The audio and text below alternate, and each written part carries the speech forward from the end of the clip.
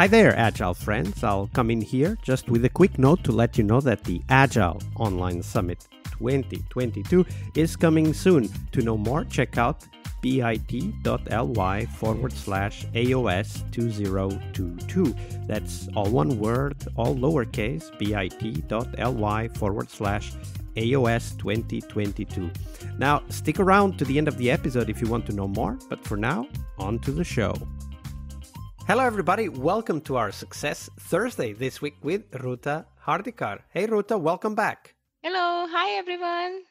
So, Ruta, on Thursdays, we dive into what success looks like. But before we go into that, we do want to know, what's your favorite retrospective format and why? Oh, that's my favorite question. To be honest, retrospective is my most favorite Agile event. As a Scrum Master, you should not be biased, but that's the event I feel we can do a lot of creativity, and it's for the team, by the team, right? So I would like to say a few things before actually jumping on to my favorite exercise. Is when I facilitate retrospective exercise, I make this statement very clear. Why do we need to have retrospective? Is basically this gives us opportunity to inspect and adapt, reflect on the feedback. As a Scrum Master, I want to coach them that what is the importance of relentless improvement and how it's going to help us. Also need to hold everyone accountable for our improvement action items. So what I typically do is I try to sense the temperature of the room, right? In the last sprint or iteration, how things went, what were some of the impediments that team ran into, what are some of the things that worked for us or helped us, right? So throughout the sprint, I try to make that judgment through our daily stand-ups or our daily scrum calls that how is the temperature, you know accordingly, I try to design retrospective exercise. The intention here is to get the best inputs and true inputs from all the team members.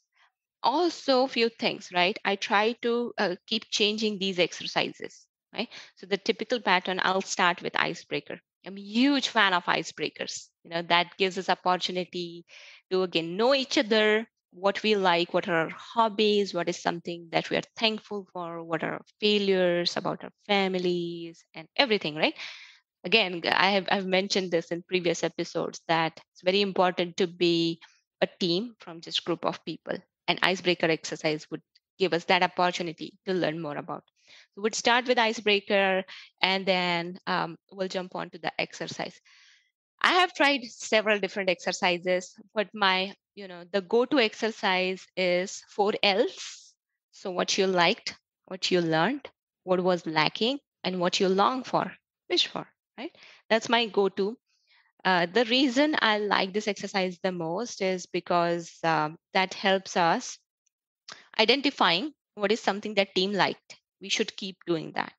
You know, what is something that was lacking, how we can improve it next time, instead of saying that what was lacking. It doesn't create too much of a negative emotion, but also gives us an opportunity to identify what we can improve next time. Learned, this is very important. I strongly believe in continuous learning. We are a student for life, so it's important to share our learnings with the group so that others can learn from it, share their experiences. And we are not just learning by ourselves, but we are growing the community. We are sharing our learnings and helping someone we don't know, you know. So learned is something that helps us identify how the sprint was in terms of learning and what you wish for, right? So that tells us that in future, these are the opportunities that we can work towards. So that's my one of the favorite exercise, but I have tried multiple exercises.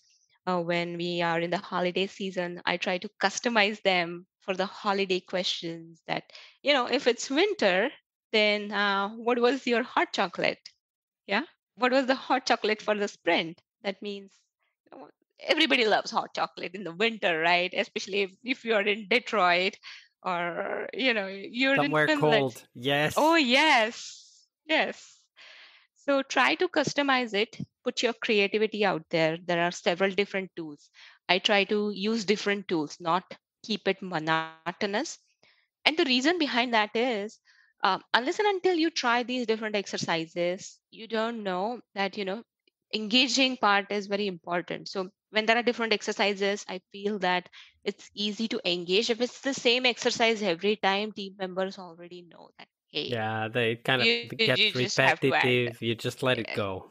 yeah, exactly. And then, after a while, they feel that, do we really need retrospective? I mean, we are good. We already know what we liked, what we didn't like. And, you know, when we keep it interactive, it's more fun.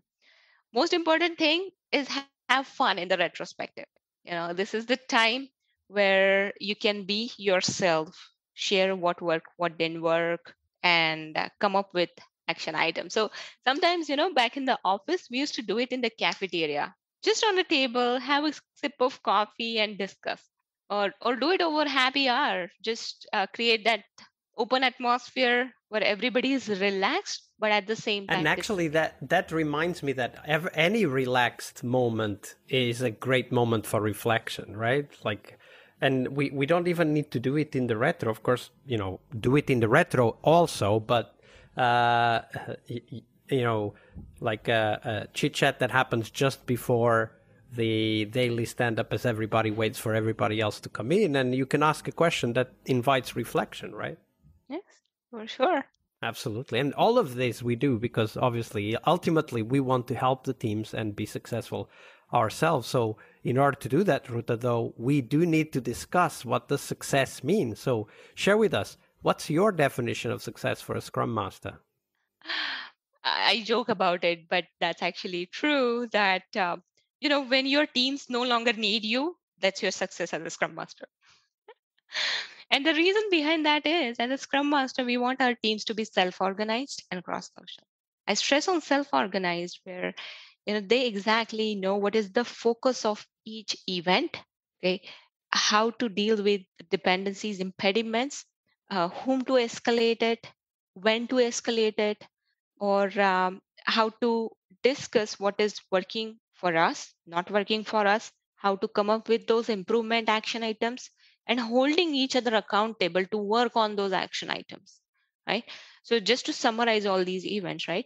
Also, uh, how to come up with the priorities. When is the right time to prioritize your backlog? When to keep it ready? What all details need to go in the backlog, in the story, in the feature, whatever work item you're working on, right? So I feel that as a Scrum Master, when we coach them the value of events, uh, different Scrum values, principles, or say safe core principles or values, right? And how to implement them, or how to create that mindset that can help you in your day-to-day job. That's I feel our primary responsibility. So when we feel that Scrum Masters no longer need us, meaning they are self-organized, they can run their events on own, they have understood the focus, there is a great trust and team bonding in the team, so they're openly talking about what is working for them, or their impediments, pain points. They have a good autonomy where they can say that, hey, we cannot pull this into a sprint because we don't have capacity, right? Let's push it to next sprint. So having that discussion with the product owner, that negotiation, that can we deprioritize this instead of prioritizing the other one, having this type of conversation when we feel that they are comfortable. I think that's the success of Scrum Master, that your teams are working successfully on their own. There is great trust, team bonding, and they're delivering value constantly. So one of the things that I hear in what you describe as a team that has, I think, surpassed the need to have an ever-present Scrum Master, I guess would be one way to describe it. In a lot of those signs or behaviors or patterns, it sounds to me that it's a little bit like the team is taking ownership. So it's not just that they don't need the Scrum Master, it's that they take ownership. They say, this is my problem. This is not the Scrum Master's problem. This is my problem. I may even ask for help from the Scrum Master, but it's my problem, right? Like if I think the priorities are going to affect our ability to deliver, I will talk to the PO and I will try to negotiate the priorities with the PO to get to a better solution or a shared solution. Is that what you mean? Like this aspect of taking ownership? Yeah, very well articulated, right? So that's exactly, I'm not here to cut Scrum Master's job, but my intention was not to say that, hey, just eliminate Scrum Master from the organization. No, you're absolutely right. When our teams would take ownership of their work, right, and they are confident that this is what needs to be done out of each event and why we do it, when they feel that they have autonomy to say yes and no, to share their true opinions, true thoughts, is when I feel that we have that culture established. We have coached them the agile principles, values, and they have developed that mindset. Absolutely. A great way to describe it. Thank you very much, Ruta. Thank you. Hi there, Agile friends. Thank you for sticking around to know more about this year's Agile Online Summit. The summit will have 4 keynotes and 4 tracks you will not want to miss. The keynotes will touch on critical topics for us, from delivering on time to helping you to focus on sustainability. The 4 tracks are tools, so we'll focus on tools you need to excel at your job, but also your mission. We'll also have a track on sustainability, which is, of course, about people and their sustainable pace, but it's also about how do we bring sustainability to the products and the planet we inhabit. We'll have a 3rd track about happiness, talking about doing what we love and, most crucially, loving what we do. And finally, the 4th track will be live. It will be mostly hands-on sessions to help you roll up your sleeves together with the presenters. Oh, and we will also have a coaching clinic, as we usually do, organized to help you discuss and get inspired to solve the hardest challenges you face at work. This year, we'll have a special emphasis on interaction with your peers, so get your ticket and join the Slack at bit.ly/AOS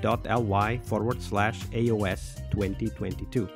As always, we have free tickets for anyone that wants to attend live, and the VIP tickets for those of you who want to keep the videos forever. So check them out at bit.ly/AOS 2022. I'll see you on the conference floor. Part of a successful Scrum Master job is to help the product owner. Tomorrow we explore that critical role in Scrum, the product owner role. Tune in to learn about product owner anti-patterns, what you can do to help the product owner, and a real-life example of what a great product owner is and what made it so. Tomorrow on our Friday Product Owner episode. See you tomorrow. We really hope you liked our show. And if you did, why not rate this podcast on Stitcher or iTunes? Share this podcast and let other Scrum Masters know about this valuable resource for their work. Remember that sharing is caring.